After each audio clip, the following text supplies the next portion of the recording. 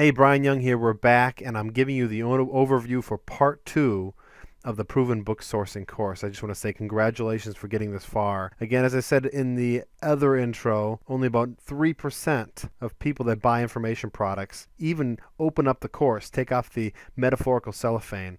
And so not only are you part of the 3%, but I think it's only like 1% that actually gets through the entire course. So you're in the top 1% of people who purchase this course regarding your dedication and your determination to get through the information and to apply it for your business. So I just want to say congratulations. I'm so glad you're here. I'm honored. And I just want to give you a quick overview of part 2 of our book sourcing series. So here's a general outline of the videos you can expect. Again, these videos are heavily entrepreneurial in strategy, in philosophy, in theory.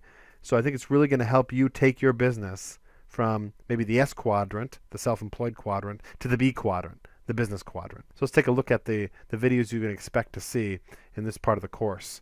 The first 2 videos are on the risk of training in future competition. Now, I think this has to be the #1 with an asterisk reason why people don't hire other people to work for their businesses. I mean, I ask them all the time. They say they're stressed out. I mean, they show pictures of them just being overwhelmed with inventory. And if you've done 6 figures in a year selling on Amazon, you know it's a lot of work. And we did it. We've done it. We did it a couple years. And we would fill up our dining room with packages. It was a lot of fun at first, but then after a while it got really stressful, and so a lot of people are at that state in their business right now, but they hesitate because they're worried that if they pull back the curtain on this very profitable operation that is reselling products on Amazon, all they're going to be doing is inviting future competition, and worse than that, they're going to be training in their future competition. The fear is that these very people will be sourcing books or sourcing products in the same geographical area using the same criteria, and that could be very disastrous for a business.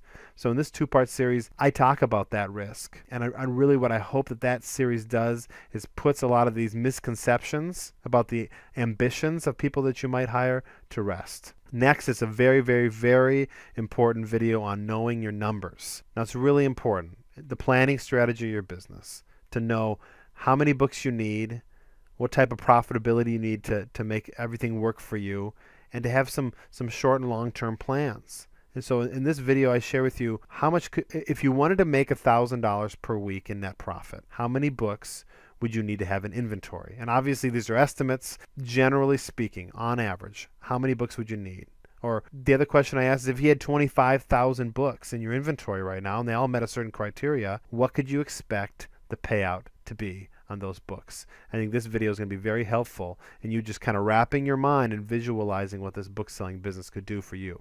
The next video is on positioning your people, your employees or your independent contractors for success. You really want to put the people that you hire in a position to succeed. Now, in the online selling world, people are, I know a lot of sellers that'll hire people to work for them, and they'll have a high turnover rate.